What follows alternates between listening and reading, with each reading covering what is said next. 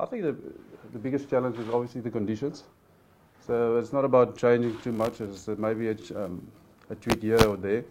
But the most important thing is for the players to understand that you need to adapt. And that's probably the most important thing for us. Yeah, we played our last 3 home games was in wet weather, and I think we probably very prepared as a Shark team, and the Bulls were in the performance also played there. So I think there's probably advantage for us that we played the last couple of games in wet weather. Personally, I don't think it's going to make much of a difference at any level. Whoever comes in, that guy makes a step up. You've got to be even more concerned about that guy coming in because they normally bring the hunger, the drive, the willingness to succeed.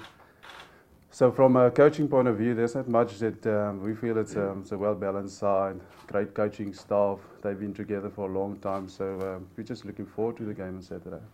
At the moment, we just try to focus on our own game, try to prepare as well as possible, and we had a great session yesterday. Nice vibe amongst the guys. It was a great team spirit. So we're just looking forward to the rest of the week. It's a big focus on territory, big focus on set pieces, and I don't think it will change on Saturday.